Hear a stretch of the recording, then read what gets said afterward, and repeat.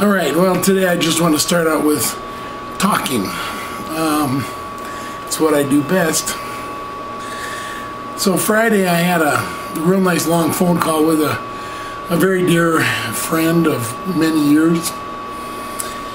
And, I have those now and then. I always enjoy them. Sometimes my long phone calls end up being counseling sessions. Sometimes it's just friends talking. Sometimes it's both. This was one of those. My friend asked a question. The question was, do you ever get angry at God because of your pain? You see, my friend has chronic pain issues. Well, so do I. Mine started in 2005. And that was due to an injury, bone injury. I took another one in 2009.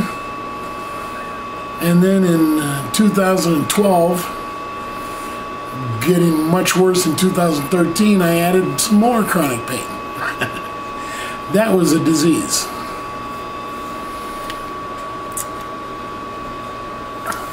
Now, I've been asked that before, do I ever get angry at God over the pain?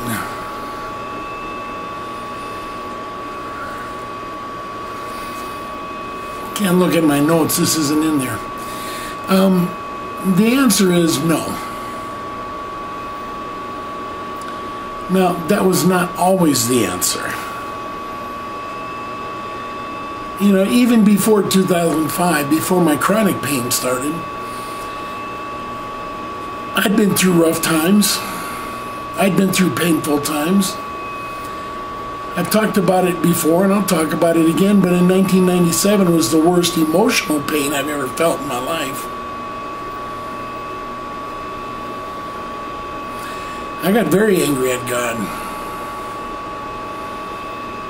That's the last time I got angry at God. It took me 6 months to get over it.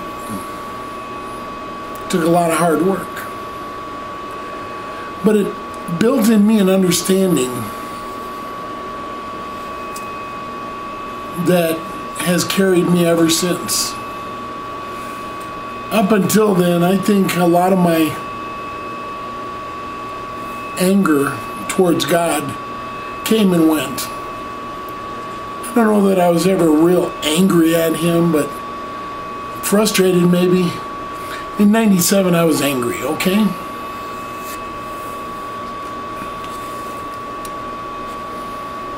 I understand that. I think the reason I'm talking is because I think some people aren't going to believe that I understand what they're going through.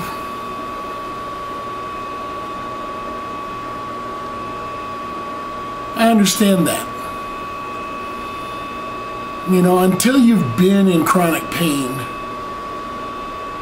and I'm not just talking about physical, I'm talking about emotional. Until you've been in chronic pain,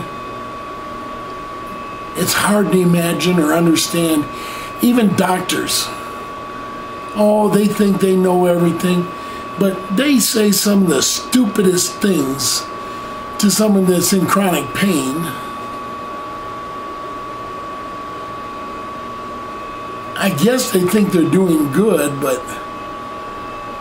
sometimes I just want to put them in some chronic pain.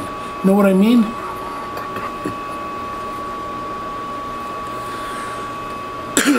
Then, after we talked about that for a little while, came the natural follow-up question that I hear also.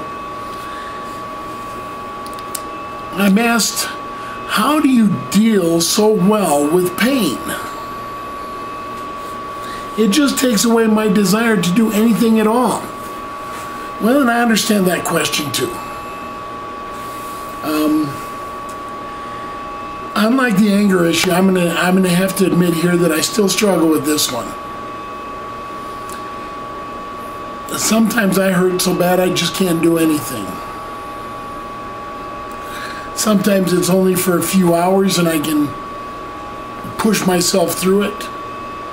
Sometimes it takes a few days. In 2014, it took me a few weeks or months, I think. You know, not to get through all of it, but just to, you know, to really get to where I was enjoying anything. Sometimes I can camouflage it, but only from people that don't know me well. This person I was talking to knows me well. I never camouflage it. That conversation led into a spiritual conversation. And that's where I'm headed, but I'm not going to go there yet. Well, one of the things I said was, you know, Paul had his thorn in the flesh. We don't know what it was. Everyone likes to think their problem is the same as Paul's thorn in the flesh. For me, that'd be chronic pain. Yeah, maybe so. Well, if Paul had a thorn, then I got a lot of thorns. Don't know if I deal as well with mine as he did with his, but yeah, I do the best I can, you know what I mean?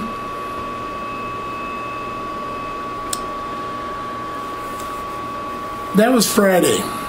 Little did I realize that the next day, on Saturday, this week just passed, was the annual Denver Motorcycle Show and Swap Meet. And my daughter was going to drive me down there.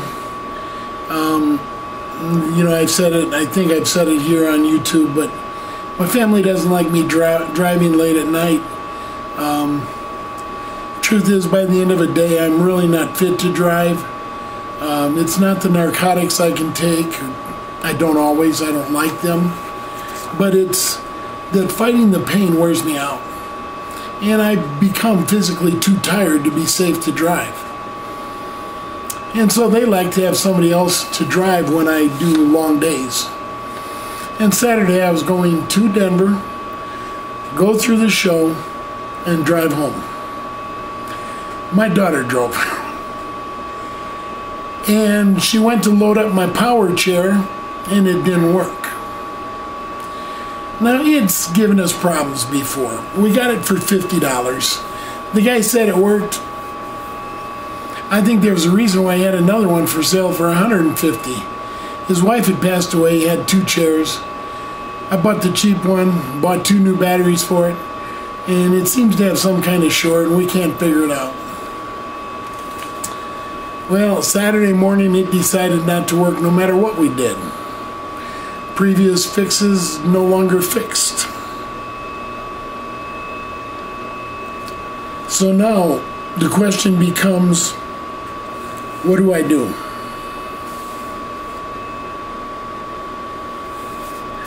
You know, in previous years, I go to the swap meet. It's one of the biggest events of my life every year. And I go to the swap meet, and I would go down the day early, maybe 2 days early. And I'd talk to the vendors while they're setting up, and I'd go to one of the motorcycle club's parties Friday night. And then all day Saturday, I'd wander around talking to people, and I'd go to one of the club's parties Saturday night. And on Sunday, I'd go and I'd talk to people, and then I'd come home. Well, the last couple of years wasn't working very good, and this year, there's no way. I was going to use the power chair, but it's not working. What do I do? Well, it'd be real easy to say, just stay home. My legs were already hurting. And the weather made them worse, I guess. I don't know. I could have driven down and borrowed my sister's power chair. She'd let me use it. She's offered before. But that'd add an hour plus to our day, and it was already going to be long enough. So I decided to be a man and tough it out. And I took my cane and I just decided to walk. I decided before I got there that I was going to take a lot of breaks, but I was going to walk.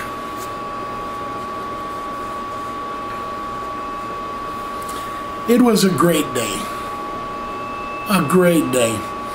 I talked to a lot of folk, and you know, I'd get to places where the people knew me, and I'd sit down in their booth sometimes. And they'd let me, and mostly they don't like anybody coming into their booth. But they cut me some slack. Be amazed how many people there know me from my years of doing this.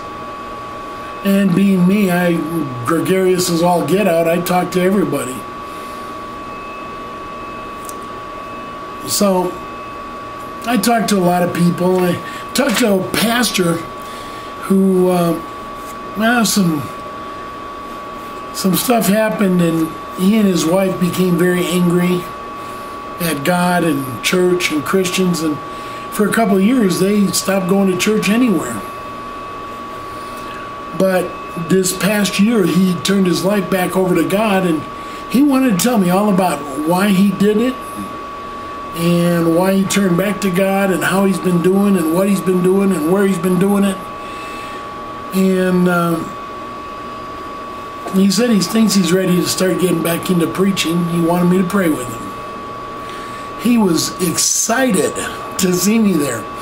He was in a booth with one of the Christian groups, and I had never seen him with that group before. And yeah, he had been affiliated with them back in the 90s, but only briefly. But they were helping him through all this. But he'd been looking for me. Back in 2007, he actually preached at our church one time. I'd visited his a couple of times. So that was fun.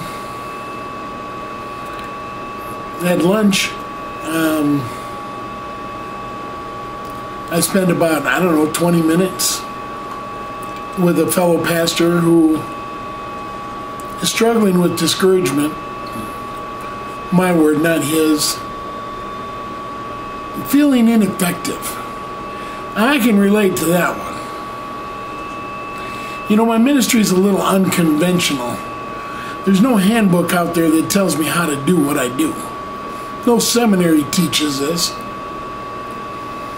And he's doing a lot of similar stuff, different but similar. And he wanted my advice. So we had a nice conversation. And I don't often get to counsel two pastors in one day at a secular motorcycle rally. And when I say secular, I mean, you know, we had all the clubs that the cops are after. You know, you walk around and you see cops in uniform everywhere. And if you know what to look for, there's cops not in uniform everywhere too. Just as many or maybe more. But with 20,000 people there, you know, probably 12,000 on Saturday, maybe 13, I'd expect a few cops. I don't know what they'd do though. They'd need an army if there's a riot. Okay, so I've got stories. I've got other stories. I can boast about how I deal with pain. I've got a proven track record. Many people know about my issues. And, you know, it's the way it is because I don't try and hide much out of my life. But I'm not telling you all this to tell you how I overcome pain. You know, that's nice. Most athletes, most soldiers, they can tell you how to overcome pain. Okay? Sure, I do it. But I want you to understand and get in that mindset right now. I don't care if you're an athlete or not. I don't care if you're in a wheelchair, on crutches, on a walker. I don't care if nobody else can see your pain. If your pain is one that's invisible, it's still there. I'm talking to you. But be careful now.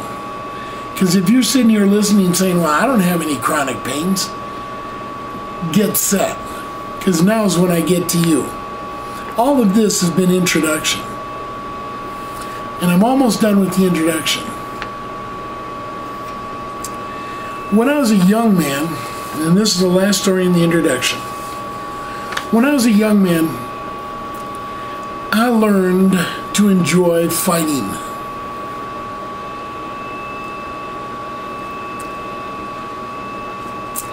I did.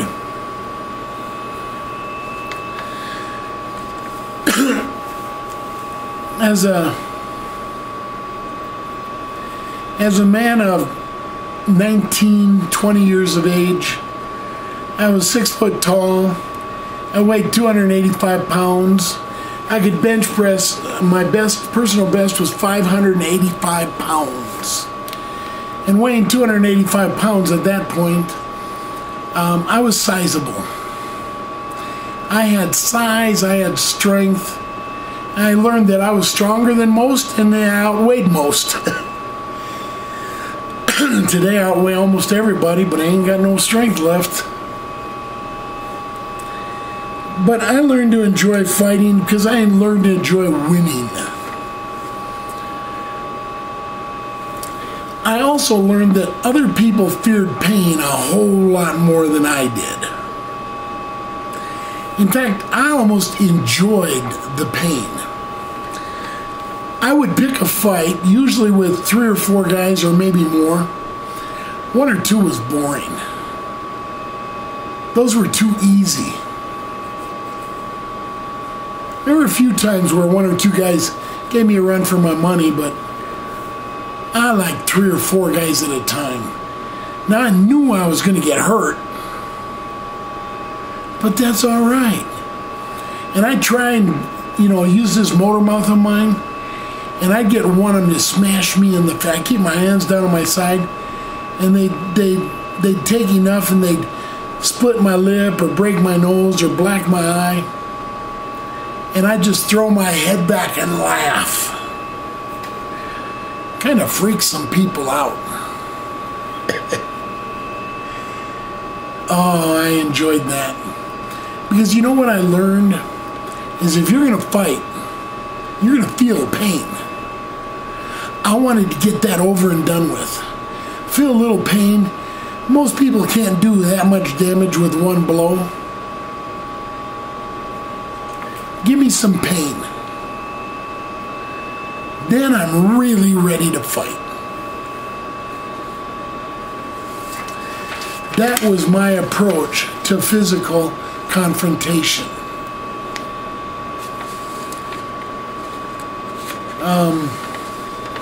Years later, when I wasn't, after I became a Christian, there were a couple times, I won't tell the stories, but where young men got angry at me and took a wild shot totally out of the blue. Caught me pretty good, both of them. And I didn't even blink.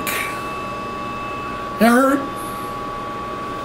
But I didn't even blink. I just looked at him and said, "Are you done or do we need to go at this?" They thought they were going to win with one shot.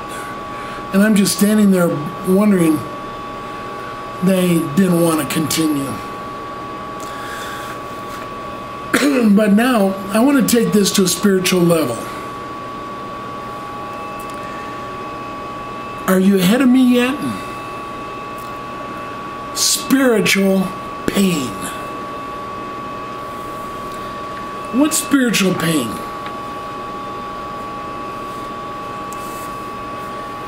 Christians, all too often, in my opinion, seem afraid of pain. And I'm not talking about physical pain. I've already made that clear. Now, what's spiritual pain? How do I go at this? When we're talking about God's work, I hear excuses all the time. I mean, all kinds of reasons why somebody can't do something in ministry or whatever. I'm tired after working all day at my job. I need to spend more time with my family. Usually that's double talk for I want to watch TV tonight. Hey, we're Americans, come on.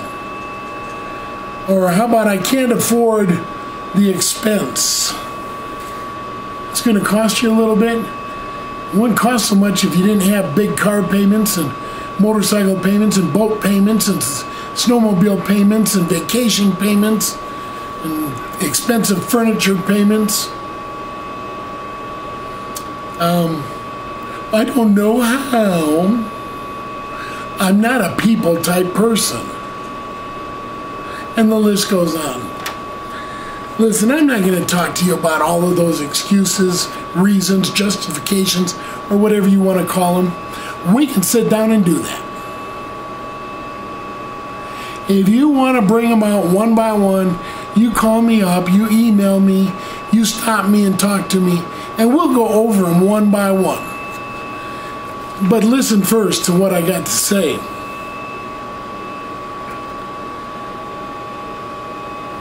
The first thing I'm going to tell you is, let's check your priorities.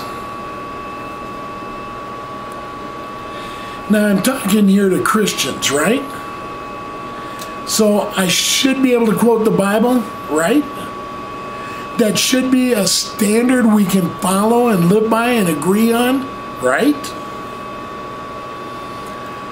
Jesus said, we're talking about priorities now, or excuses, whichever word you want. Jesus said in Luke 14:26 that we have to hate our father, mother, wife, children, brothers, sisters, or we cannot be his disciple. In Matthew 6:24, Jesus said we can't serve two masters. And he specifically says God and money. In Luke 9:62, Jesus said, no one who starts to serve and turns back is fit for service. Listen, God does not take second place. Somebody else or something else is more important than him and taking time away from him, you have a problem. God does not take second place. You don't have the finances to serve God, you have a problem. If he wants you to do something, he'll provide the finances to do it. The only problem is most Americans have already squandered it on all this stuff that we do, credit cards and bank financing and so forth and so on.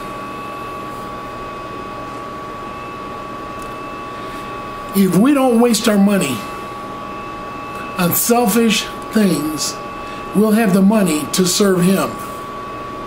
Oh, but Pastor Velcro, I've earned the right to take a nice vacation. Good, go ahead.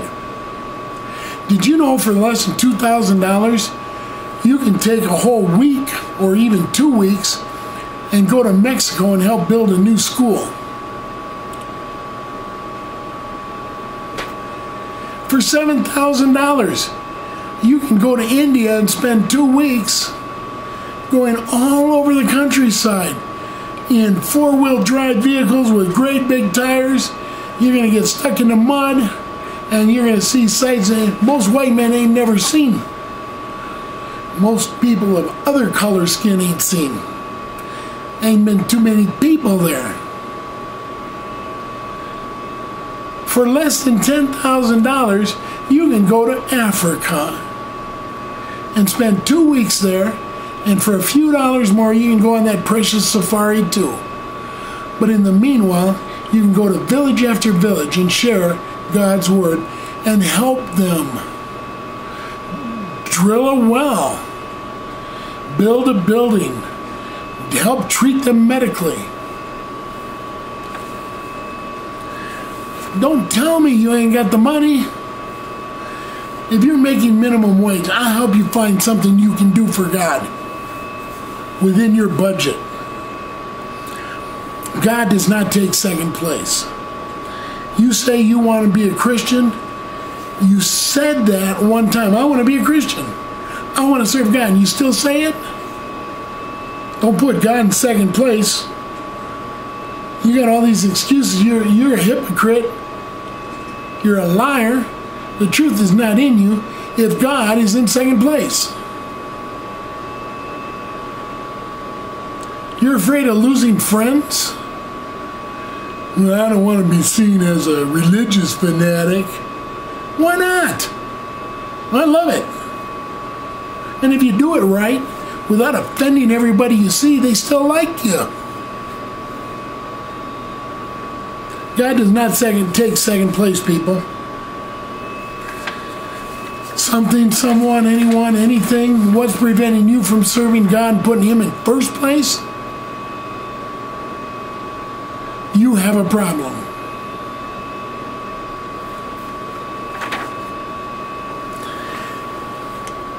All right.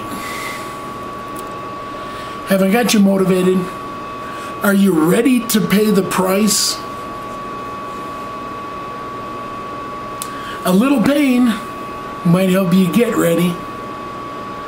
Sure enough, come see me. I'll help you feel some spiritual pain. You know what athletes and soldiers say? No pain, no gain. They plan on paying the price of some pain in training so that they can achieve. Okay, sermon done right? No, I may have gone long enough, but buckle your seatbelt and hang on because we're about to go into overdrive. Okay, these are going to come out. I'm going to jackhammer these right down your throat. Just open up and swallow wide. Philippians 3:8. Paul tells us, I consider everything a loss because of the surpassing worth of knowing Christ Jesus, my Lord, for whose sake I have lost all things. I consider them garbage that I may attain Christ. Wow.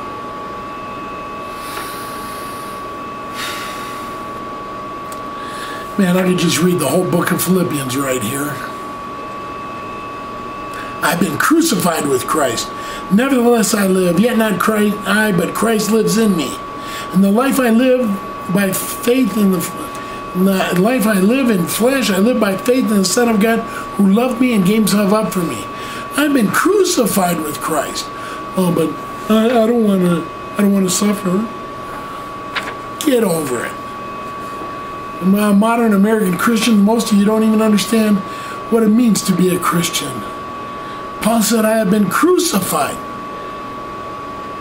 Romans chapter 6, he says, don't you know that when you've been buried in baptism, you've been buried into His death, and you rise up to walk in a new life? Romans 1:16, I'm not ashamed of the gospel of grace. Oh, goodness. Who was Jesus talking to in Mark 8:36?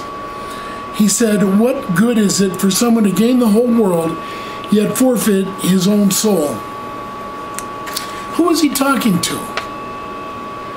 If you read it in context, see, we use that all the time to tell somebody you need to be a Christian. For what does it value you if you save your worldly goods, but you forfeit your soul?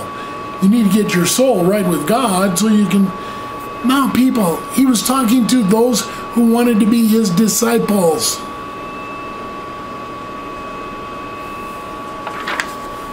Go back and read Mark 8. Let's read that verse again. Mark 8:36. What good is it for someone to gain the whole world, yet forfeit their soul?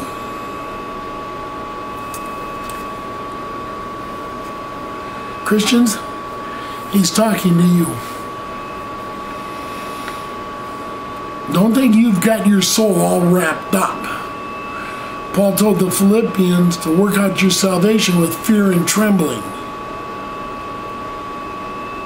I don't think saying, dude, Jesus, come into my heart, forgive me my sins, amen, is fear and trembling.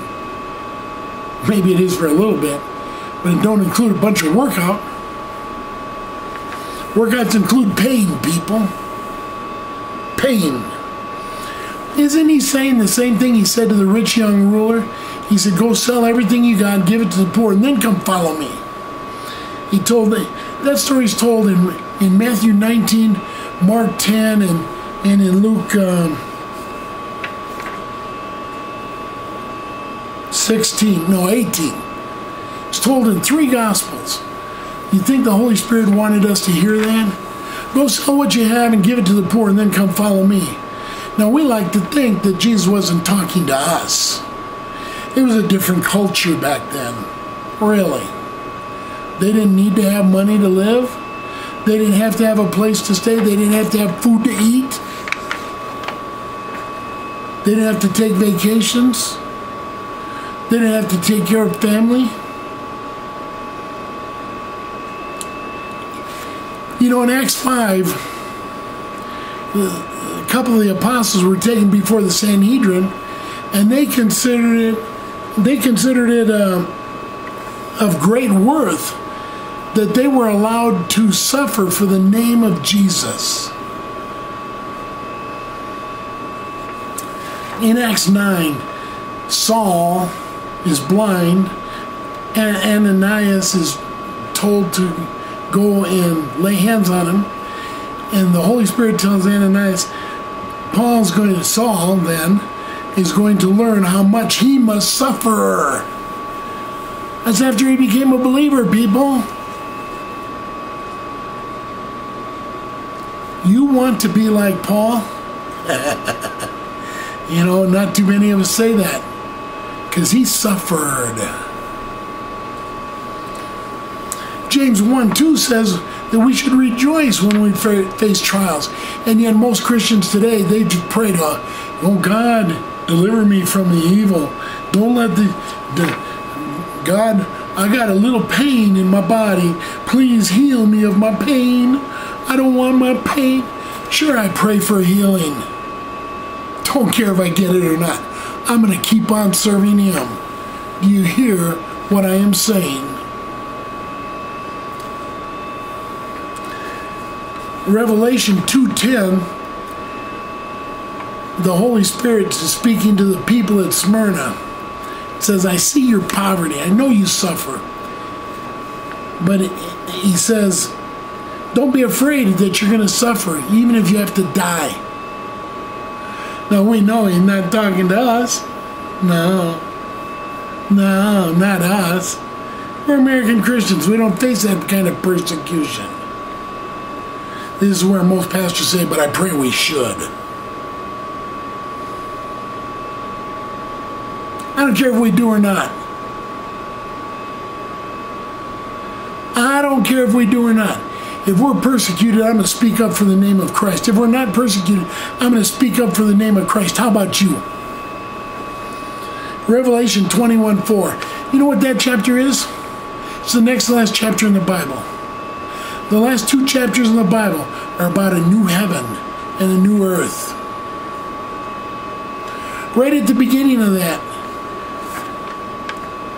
John writes that God will wipe away all our tears in Revelation 21, verse 4. God will wipe all our tears away. And the old things are passed away, and that includes, right there in 21:4, he says, includes death. Now, he doesn't say he's going to wipe away our tears if we suffered. He says, God will wipe away our tears. If you ain't suffering, you probably ain't got no tears. You hear what I'm saying? No soldier goes into battle wanting pain. No soldier goes into battle not expecting he might face pain.